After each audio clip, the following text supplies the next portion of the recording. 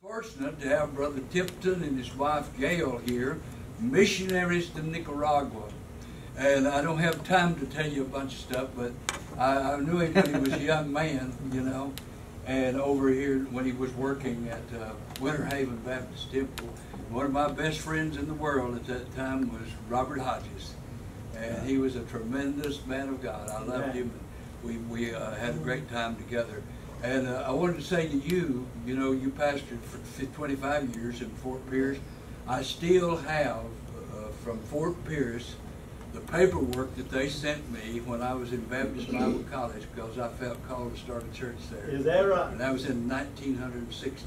Wow. I still got it. I never went. You know what I loved about it? It was a railroad town.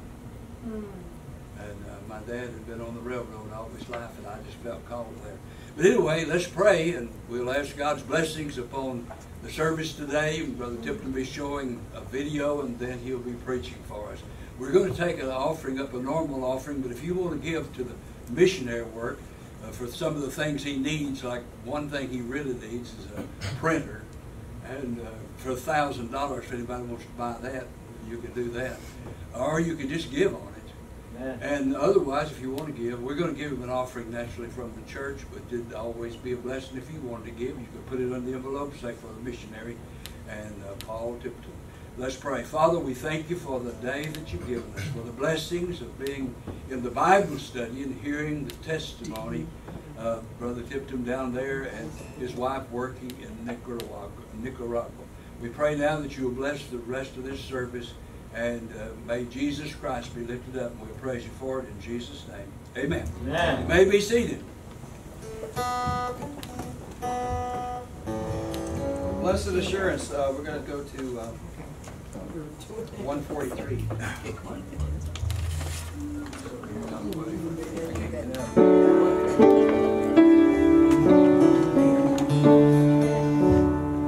Blessed assurance, Jesus is mine. Oh, what a foretaste of glory divine.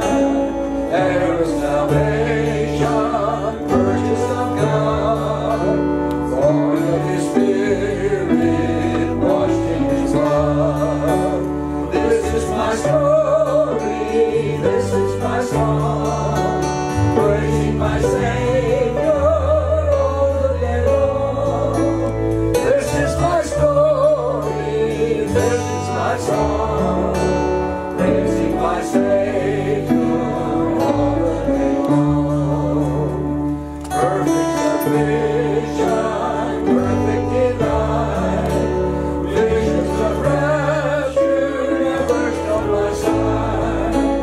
Angels descend, rain from above, echoes of mercy, whispers of love. This is my story, this is my song, praising my Savior all the day long. This is my story, this is my song, praising my Savior all the day long.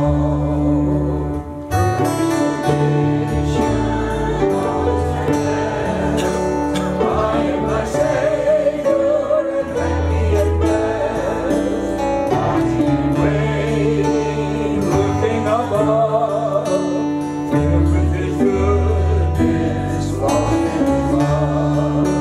This is my story, this is my song, praising my Savior all the day long. This is my story, this is my song, praising my Savior all the day long.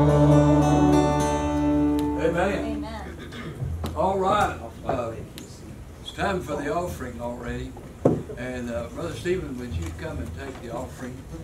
And if you have your offering ready this morning, it'd be a great blessing, you know, to receive that offering for the glory of God. We always ask you to give as an act of worship, giving a portion of back to God of that which He's given you. It's kind of an act of worship. Be sure and go back to the table before you leave and look at the display back there of the work in wherever it is down yonder, Nicaragua.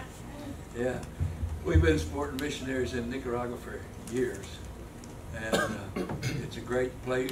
They need missionaries there. Yeah. All right, let's bow our heads in prayer. Brother Stephen, would you lead us? Our Heavenly Father, thank you for allowing us to come to you and worship today. Lord, we ask you to bless all you give to the church, portion back of which you've given to us. In Jesus' name I pray. Amen. Amen. God bless you as you give.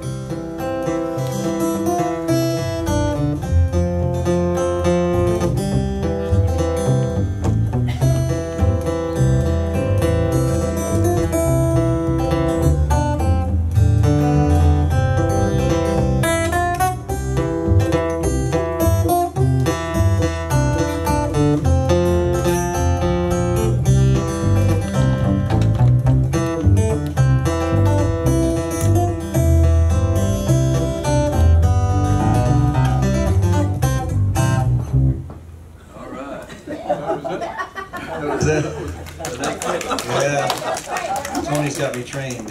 All right.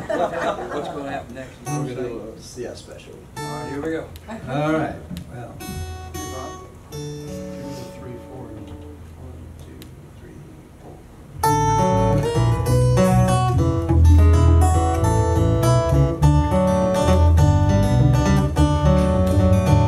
4. In times of blessing, or in the hour of testing, you move me. You move me in moments of correction. Your love and affection still move me. Still move me. The world will never understand. You hold your children in the palm of your hand. Oh Lord, you're looking at a grateful man as you move me. When situations have got me shook, you move me. You move me. When I read your word in the holy book, it still moves me. It moves me. You stand on guard both day and night, assuring me that everything will be alright. Your promise is gonna take a heavenly flight, 'cause you move me. You move me till my soul is peaceful and still. You move me so I won't be out of your will. Oh, turning a frown back into a smile, you move me. You move me. And taking the pressure off of every mile, you still move me. You move me. The world will never understand.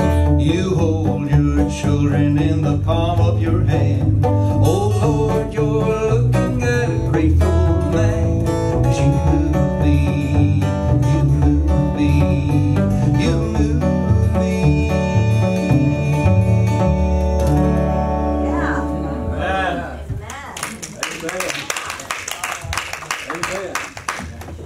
All right, that's good. Well, we're fortunate today to have Brother Paul Tipton here. And he's going to give his testimony, and then we're going to show the video, and then he's going to preach. So you come right ahead. Amen. Well, it's good to be here today. Good to see the Puffers again. We've had the Puffers many years. Our church in Fort Pierce. They used to come every Valentine's Day. We had the Tuesday before Valentine's Day. We would have a sweetheart banquet, and I don't know how many years, but we would have a lot of years. Every year they came, and your church also came on two cruises that we yes, sent out. yeah, that's right. We went with them on. They got me into cruising. I've never cruised before. Anyway, we we enjoyed that too. Yeah, so we love the Puffers, and they've been dear friends for so many years. And good to see them. Same here, You brother. too. Same here. When I get to heaven, there's going to be a host, up there singing. And I'm going to be in the front row. But Bob, and you ain't going to be able to see them. They're going to be so far back. They're going to, because the Bible says that he is first will be last, and he is last will be first. And since I can't sing now, I know I'm going to be first when I get up there. But they're singers, so they won't even be able to be heard when they get to heaven, because they're going to be so drowned out by us good singers. We do enjoy them. Well, for those of you who have come in and wasn't here during the Sunday school hour, we shared our ministry, what we're doing in Nicaragua. What we are doing, we're training pastors. That's what I went down there to do. And then we help these pastors start churches. I'm convinced that you train a national and you put them out there starting churches, they're much more effective than American missionaries going and starting churches. I believe that. And I've seen that happen all over the world where nationals, they know the culture, they know the people, they know the language. I'm still working on that. I have to still preach with an interpreter. I teach with an interpreter because I'm not fluent enough yet in the language to do it without one, and don't know that I ever will be the rate I'm going. But but you put a national out there, they're much more effective, and so that's what we do. We train the nationals, and first of all we had to get them saved, but then we train them, and then we help them start churches, and we teach them as they go. We work alongside those pastors, of course, but it's them that they understand they're the pastor, their responsibility. And so we've got 6 churches going now in Nicaragua. I shared a little bit with you about the unrest that's going on in the country now, but I want to tell you, through all of this, our churches are growing by leaps and bounds.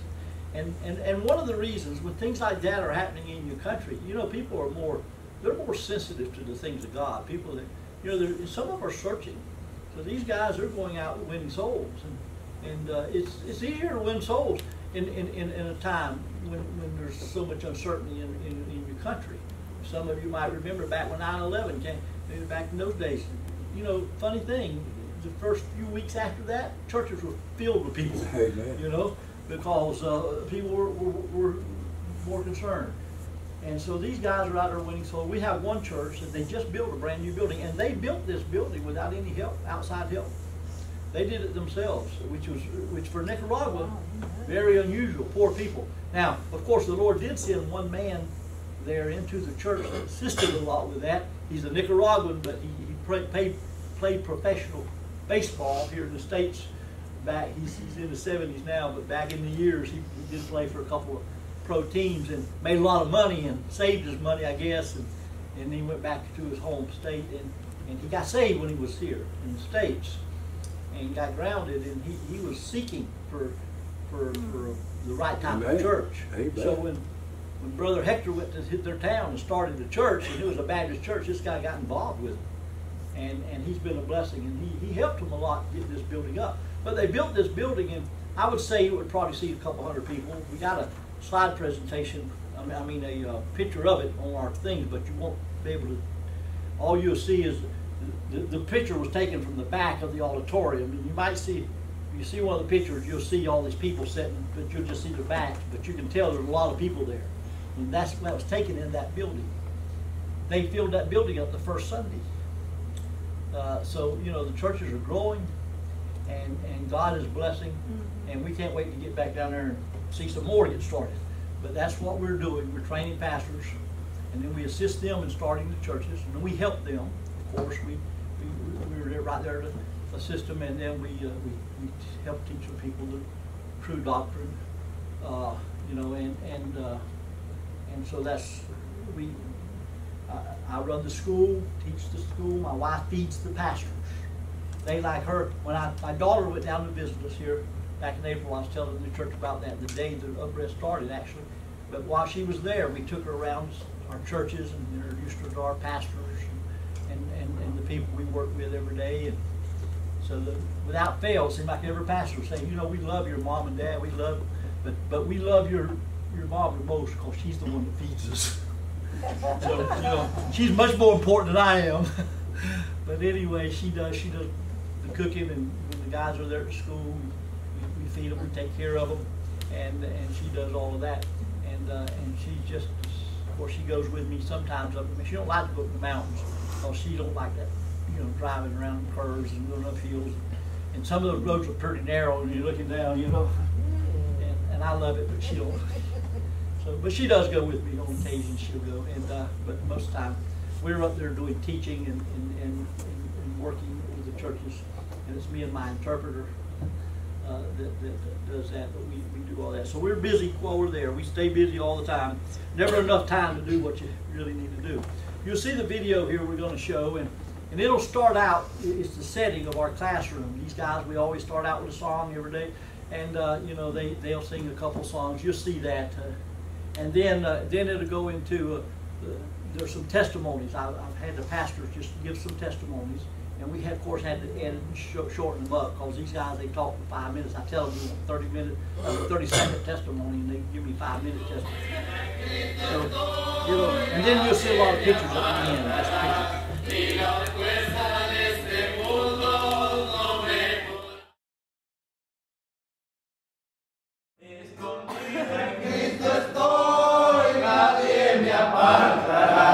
Ni la fuerza de este mundo no me podrán dañar, ni voy ando en esta vida con seguridad, porque me escogió mi Dios.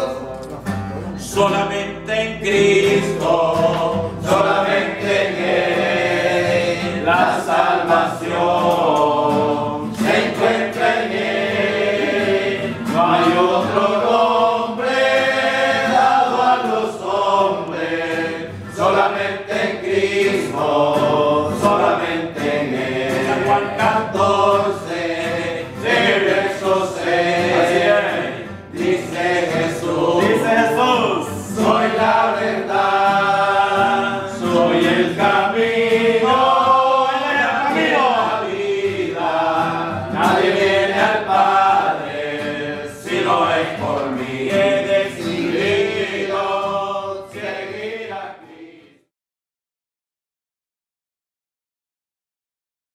Mi nombre es Héctor Escoto. My name is Hector Escoto. Estoy agradecido con Dios. I'm so glad with the Lord. Pastor Paul y su esposa Pastor Paul and his wife, han sido de gran bendición en mi vida espiritual. they have been a great blessing in my spiritual life. Me han ayudado mucho en el ministerio. They has helped me a lot in the ministry. Soy pastor en la iglesia de Teustepe. I'm a pastor in the church of Teustepe. Y hemos iniciado un año de clase con el Pastor Paul. And we have begun the first year of class with Pastor Paul. Aunque hace varios años, Even though many years ago, el Pastor Paul ha venido trabajando conmigo, Pastor Paul has been working with me, enseñándome una gran verdad. teaching me a good truth. Yo no tenía conocimiento de la Biblia, I didn't know much about Bible, pero ahora he adquirido más conocimiento. but now I have He acquired encontrado knowledge. una doctrina sin error. I have found a doctrine without mistake. Y he podido dar una enseñanza mejor a las iglesias. Now I'm able to teach well to the churches. My name is Jerónimo Y de soy Jesus un Polanco, estudiante de aquí de la escuela. and I'm a student of the Estamos muy school. agradecidos con todos aquellos colaboradores allá en el extranjero. And we're so thankful of those supporters in the States. Agradecemos todo lo que han hecho por nosotros. We thank everything you have done for us. Agradecemos a Dios por el profesor que nos ha mandado We aquí a Nicaragua. praise the Lord for the teacher we have here in Nicaragua, Un buen profesor a good professor. que nos está The enseñando one is teaching us, y tiene una manera muy bonita de enseñar. and he has a real kind way to teach. Agradecemos a su esposa, We thank his wife, quien se encarga de darnos la alimentación. the one is feeding us, Y aquí nos sentimos contentos y cada día estamos aprendiendo más. and I think we feel very glad here because every day we're learning much much and more. Gracias a Dios First of all, I thank the Lord. y también a la familia de Paul Also, Pastor Paul's por family, habernos dado buena satisfacción de enseñanzas because now we're satisfied of the teaching completamente puritanas de la Biblia, totally from Bible, en lo cual he aprendido which I've learned a lot, cosas muy verdades, very true como things, decir la salvación que no se pierde, like salvation that cannot be lost, la verdadera enseñanza de la institución de la Cena del Señor the true teaching of the Supper of the Lord, y cómo entender los sermones bíblicos. and how to understand sermons. Así que por lo tanto That's why agradecemos las iglesias we thank all the churches que han enviado a esta pareja, that have sent this que ha sido de couple, gran significado para mí, that they have a great meaning for me, por haber encontrado la iluminación correcta, because now I have the good shine of the Lord word. y esperamos We hope que esta enseñanza continúe this teaching is keep on siendo luz being light, a los que desconocen la perfecta palabra. those that they don't know the Por word. lo tanto, Mi nombre es My name Alfredo Hernández is Valles. Alfredo Hernández Valles. Mi residencia es Quipulas, Matagalpa. I am from Esquipulas. Le damos gracias a Dios We thank the Lord por este ministerio tan hermoso for this ministry so que good, he aprendido las cosas where I have que no learned sabía. things that I didn't know. Me alegro mucho I'm so de glad que el profesor that que the- tenemos, el pastor that Paul, my professor, the one is Pastor Paul, que Dios lo ha mandado. the one God has Y sent. por eso agradezco a Dios That's why I thank the de Lord que he aprendido that I have algo learned de Él. something Y ahora me siento that came from God. satisfecho Now I feel de satisfied haber for being, y reconocer de la palabra de Dios knowing God's word y saber interpretarla para poder enseñar. and know how to interpret God's word and teach it. Y le doy gracias a Dios porque ha mandado al pastor Paul con And su I esposa also thank the Lord Y ha that tenido He esa sent paciencia Pastor Paul since his para wife, estar con nosotros and he has enseñándolos. been patient with us, teaching us. Mi nombre es Ernesto Prada, My name is Ernesto Prado. pastor de la Iglesia Bautista Puerta del Cielo. I'm a pastor of the Baptist Church Heaven's Door. Estoy convencido que el pastor Paul I'm convinced that Pastor Paul fue enviado por Dios a este lugar was sent by the Lord to this place para traernos una enseñanza to bring us a teaching completamente basada en la Biblia. totally based on the Bible. Ha sido de mucha bendición He has been a great blessing en el seminario in this school. en el cual está capacitando pastores The one is playing pastors. para que podamos seguir adelante That way we could keep on anunciando esta doctrina announcing this doctrine basado en el fundamento de la Biblia. based on Bible fundamental. Que el Señor les bendiga. God bless you. Amén. Hizo el todo en las alturas con Cristo mi Señor. Grande fue la admiración al ver su gracia. Escogido fui de Dios. Escondido en Cristo estoy, nadie me apartará. Ni la fuerza de este mundo no me podrán dañar. Y voy a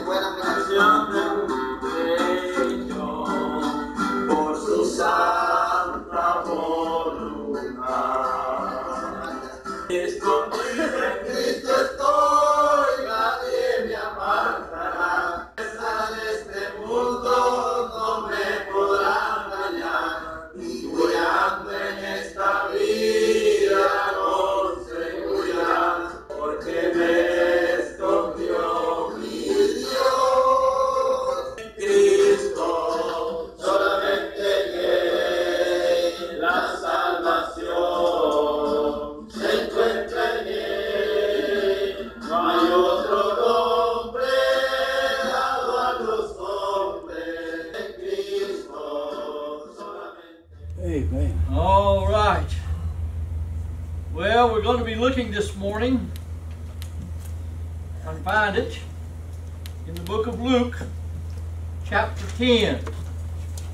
Luke chapter 10. A story that I'm sure most of you are familiar with. It's a well-read, well-worn story about the Good Samaritan. And I've preached probably 100 times from this passage of Scripture, and every message is different. Of course, my wife will tell you every message I preach, no matter if you use the same outline, it's still different. She says I never preach the same thing twice, but God gives you different stuff. Amen. But we're going to be looking at this story about the Good Samaritan in a little different light this morning. God gives us these parables and these stories to teach us some things, and they have many different representations to them. This good story about the Good Samaritan, of course, the man had gone out and he had fell among thieves. He was on his way, of course, from from Jericho, and he fell among the thieves, and they beat him and robbed him. And the Bible says they left him for half dead.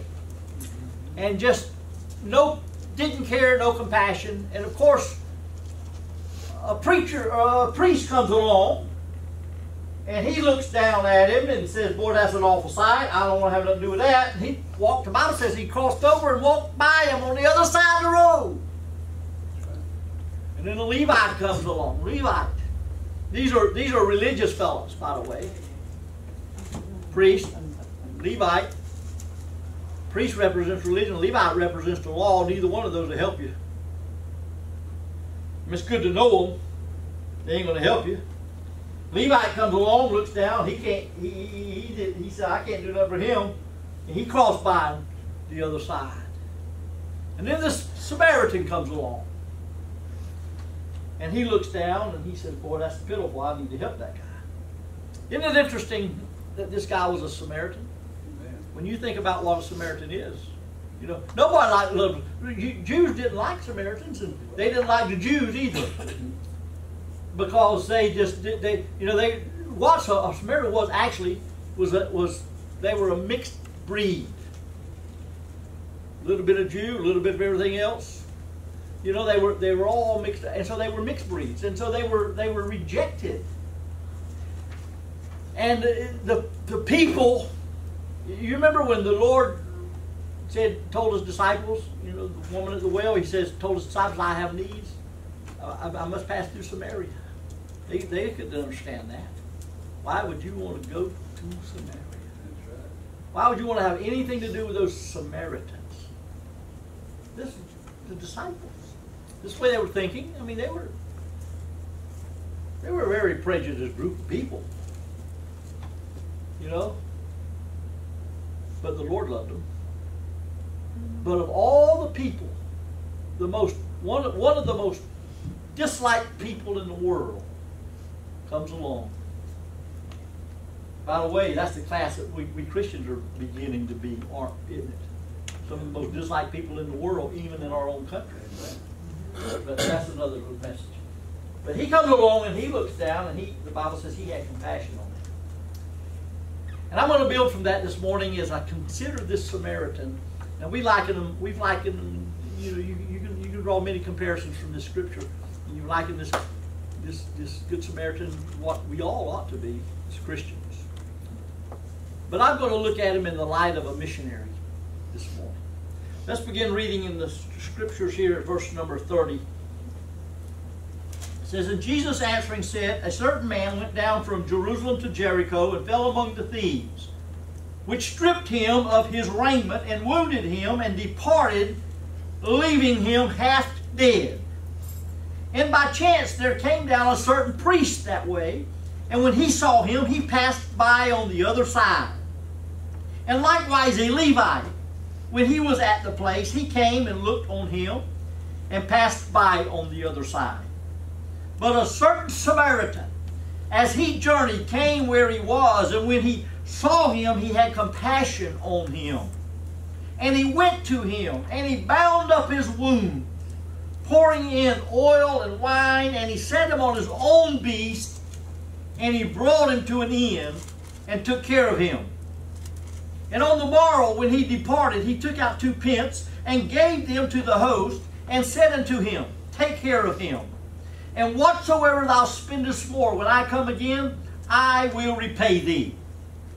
Which now of these thinkest thou was a neighbor unto him that fell among the thieves? Let's pray. Heavenly Father, now we come to you this morning, and we thank you for the privilege of being in this church once again. Lord, being here many, many years ago, in the early days of this church. Lord, I think back about those blessings and the friendship that Brother Tom Lee was to this young preacher. And Lord, I just thank you for knowing him, and Lord, having the joy of knowing a little bit about this church and having spent some time here back in those days. And it's good to be back today. And Lord, I want to be a blessing to the people. So Lord, I pray that you might use this time and this message to speak to us. And we'll thank you for it. In Jesus' name, amen. Now, I want to liken this Samaritan this morning to what a missionary ought to be. And by the way, let me say this. We all ought to be missionaries. In fact, if you're saved, if you know the Lord Jesus Christ, you're called to be a missionary. The difference might be where we minister, but we're all responsible for witnessing to people and to sharing the gospel and to helping people. That's what missionaries do. And we all ought to be. A lot of churches have these signs, you know, you see them. We used to have one in our driveway, going out of our driveway, that says, you are now entering the mission field. When you leave the premises or you leave the building of a church, you're going out into the world. And that's the mission field. This area here, Melbourne Beaches, is your Jerusalem. It represents your Jerusalem. Acts chapter 1, verse 8. You know, just another part of the Great Commission. He says, go into Jerusalem, Judea, Samaria, and the uttermost parts of the world. Right. Now see, in Nicaragua, that's the uttermost parts. Samaria. You know, a lot of times I'll hear people, you know, they build the analogy, Jerusalem's your city, Judea is your state, Samaria is your country. But really, you think about Samaria, as we talked about these Samaritans, they were an unloved people. And so I've always likened that into going to the down and outers, the unloved. You know, we're places full of them, everywhere you go. My wife's mother passed away here a few years back, but before she passed away, she was in a nursing home for about 4 years. My wife went every day. Every day. She went and she took her food because she didn't like that nursing home food. She made her meal every day, took down her to that nursing home. And she would go down every day. She'd get off work. She'd take it. She worked just up the road in the doctor's office, not too far. So she'd get off work. She'd go spend a couple hours with her mama every day until she died. But you know what the sad thing was? My wife, she also got to know I think everybody on that wing of the nursing home. She knew them. She'd go and visit them too. She'd share her food with them. And she got to know all of them. And she got to know all the nurses and everybody there. But the sad thing is, my wife was sharing with nobody visited them other people. Very few of them had anybody that come visit. Nursing homes full of people. I mean, some of them's kids live right in town. They go put them in a nursing home and they say, we're going to come see you, Mama, and never see them again until maybe Christmas or Easter. You know? Forget about it. Nursing homes are full of people like that. Yes. Jails. And, you know, I mean, I've ministered in jails, and you go in there, and I tell you what, they're in a place where, hey, they listen. And you know what? Some of them, they don't respond. Some of them get saved. They call it jailhouse religion. They get saved to get back out in the world. But you know what? There's some of them, they make decisions. One of my best men in church in Lake Wells he got saved in prison. When he got out of prison, man, he started serving God. I know a lot of preachers that got saved in prison. And a lot of the guys we deal with in Nicaragua got saved in prison because somebody cared for them. Samaritans. And then, of course, the othermost parts of the world. But we're all missionaries. We should be. The difference is whether you're going to be a good missionary or a bad missionary. That's the difference. Are you really serving and are you doing what you can do for the Lord? Now here is this Samaritan comes along and he sees this guy who the thieves had robbed him and beat him and left him half dead. Let me tell you something. I meet people every day, and you do too, and Nicaragua's full of them. There are people that the world has beaten down. That's right. And they've robbed them. They've robbed them of their self-worth, their dignity. They've robbed them of caring about anything. You go out anywhere in this city, and you will see people every day, and we have a tendency, and I'm just as bad as anybody, about prejudging people based on appearances, don't you? I mean, you walk along, you see somebody got your rings and studs and whatever they call them hanging out every place on their head, and shaved head and tattoo. I've seen the guy at church, one of the churches we was preaching in a couple weeks ago. I mean, he was bald-headed and he was tattooed from all the way down. I'm sure I didn't see it with his clothes off, but I'm sure he probably had looked like everything you could see was full of tattoos. He looked freakish. But you know what? He's a soul. Amen. Somebody had won him and brought him to church, and he was there that night. Amen. Praise the Lord. He was ugly, but you know what? I tell young people all the time, you ought to think about 20, 30 years from now when you start getting those tattoos, you know. I mean, some people regret it, you know, but you gotta be. And so this guy's ugly, but he was saved. Somebody led him to the Lord. Amen. Somebody cared for him. But we have a tendency to see people like that in the world. And just like the priest, just like the Levite, just walk around them. I mean, as I said earlier in Sunday school, those of you who weren't here, I told that how Nicaragua was full of missionaries. They got missionaries of every stripe. They got some good missionaries though too. You know, they got them bad. They got some that are just to do the social work and all that, but they've got some people that care. They're there, and they're doing a good job. But they don't venture down into the areas we minister in. We minister in people. That community I was telling you about, right there near the airport, just on the outskirts of Managua, never seen a missionary. Never. And yet, Brother Jones will tell you, you know, he supported missionaries in Nicaragua over the years. A lot of them go down there. Right. But they don't go into those areas. You saw the picture there of those areas, and they don't look safe to we Americans, and so therefore we don't feel safe. But I want to tell you, those are some of the most loveliest people you ever meet. We've got dear friends we made that they're just poor. They're not bad people, they're just poor people. Yeah.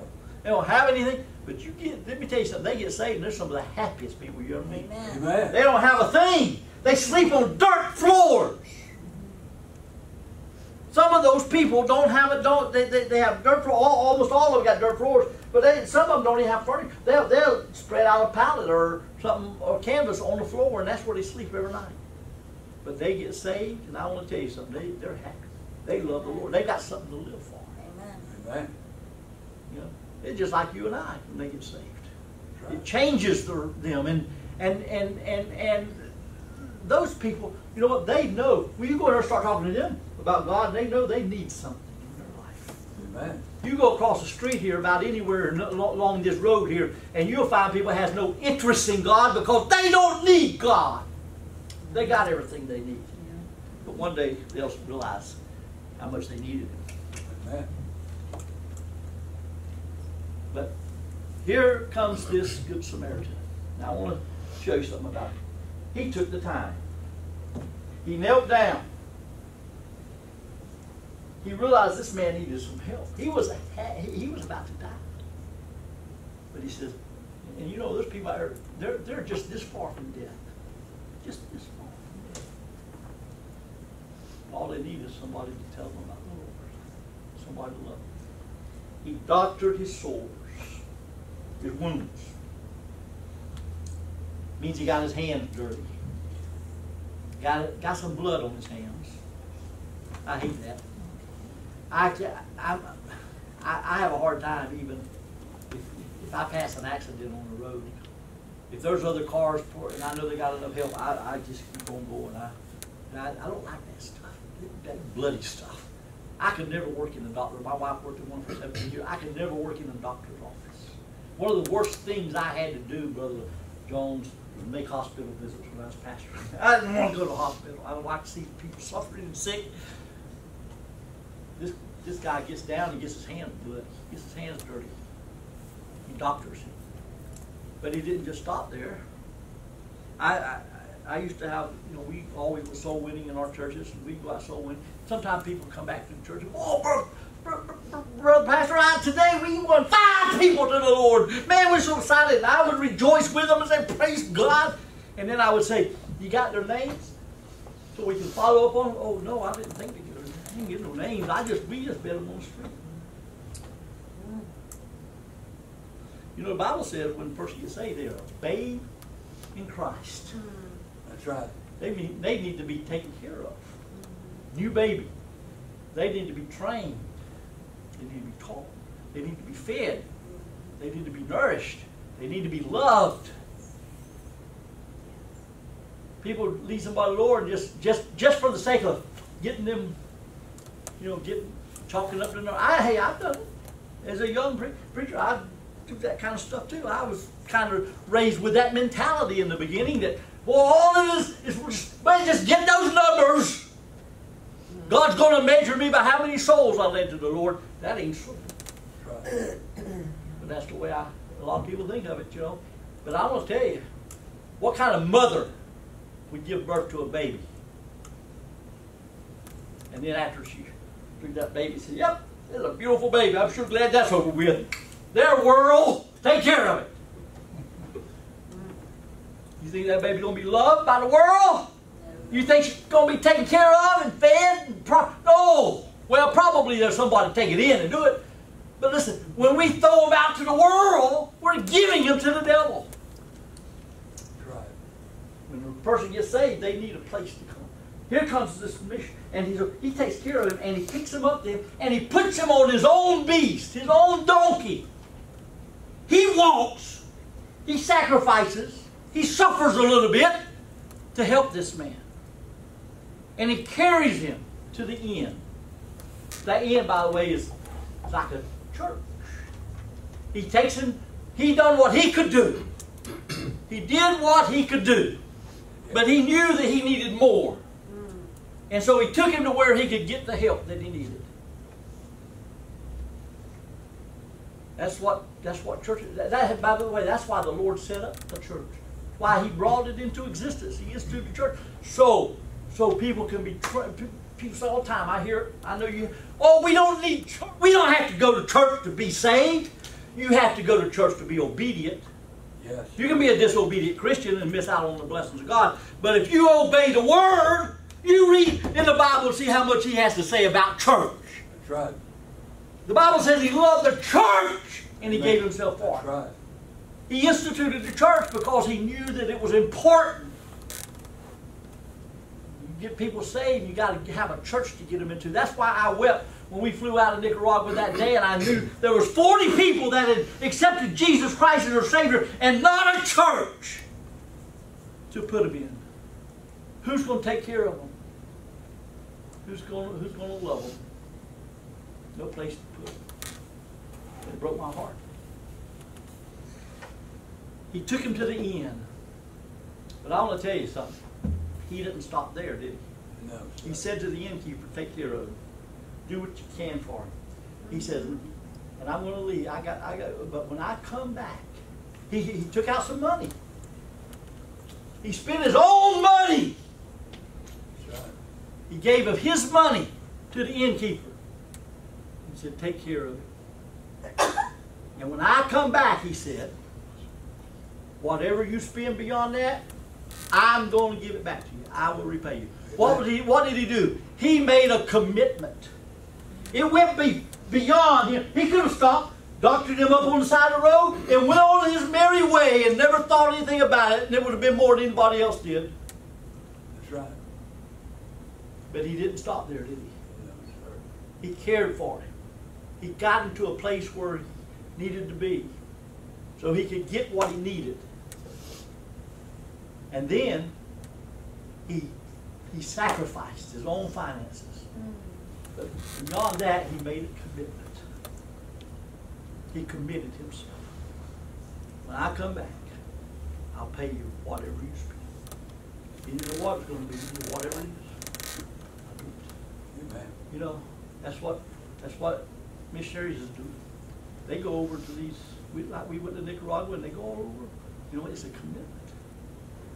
Now, some of them come home early. They get over there and find out it ain't what they thought it was. You know, but some of them go for the wrong reasons too. But there's a lot of good missionaries out there in the world. That's right. When we went to Nicaragua, we knew what we were getting into. I'd been working down there already several years. And my wife had been down there with us many times. So she knew exactly what we were getting into. It wasn't like we were going into this thing blind. We knew what it was. In fact, when the Lord started talking to my heart about it, I figured my way out was my wife would never want to move to a third world country. I mean, she had it too good all these years. We own a nice home right here in Fort Pierce. Got a little apartment in the back of it. In fact, that's where me and my wife stay now when we come back. We stay in a little apartment in the back. My daughter lives in my house with her 2 daughters, and they take care of the house, and they even give us a little bit of rent money, so that helps out. But when we come home, we stay in an apartment. But it's a nice 3-bedroom, 2-bath home. Nice home. Right there near the church, under some nice, beautiful oak trees. Central air conditioning. When we went to Nicaragua, we knew we wouldn't even have air conditioning for a while. God said go to Nicaragua. So my wife's not going to want to do that. So I can say, Lord, my wife won't go. So I go talk to my wife and say, honey, so what would you say if I told you I think God's calling us to Nicaragua? You know what my wife said? She said, I would say we better go to Nicaragua. Took away my excuse. Amen. Amen. Amen. Amen. Here's what she said. I said, well, you know, it's a third world country, and it's probably not going to be as safe. She says, there's people get killed on the street every day in Fort Pierce. Yeah. Drive-by shootings. Yeah. She said, I'd feel safer in Nicaragua in the will of God than I would here out of the will of God. Mm-hmm. Amen. Yeah. Thank God for a good wife. Mm-hmm.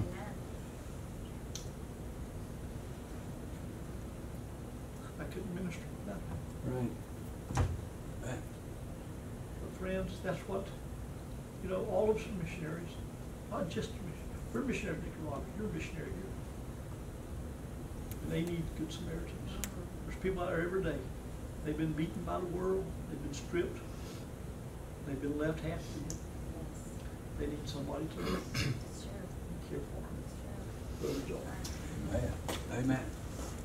That's exactly right. And certainly do need the gospel, don't they? That's a blessing to me, I'll tell you right now. What God can do with people is unbelievable. We turn our lives over to Him. Let's everyone stand, and I'm going to lead us in prayer, please, and then we're going to sing a couple of verses. If God spoke to your heart today, we all need to reflect upon our lives right now. And if God spoke to your heart, you ought to come and say, I'm willing to do what God would have me to do. Wouldn't that be something? Father, we thank you for the privilege that we've had to be here today and to hear this missionary speak from his heart. We just pray that you would bless him and his wife and the ministry there in Nicaragua. Meet their needs and bless them and use them in your service like never before. And I pray that you would bless us here, that we would get the vision to reach our community and the surrounding areas with the message of Jesus Christ. And we'll praise you for it. In Jesus' name we pray. Amen. Amen. All right. Okay, just stay.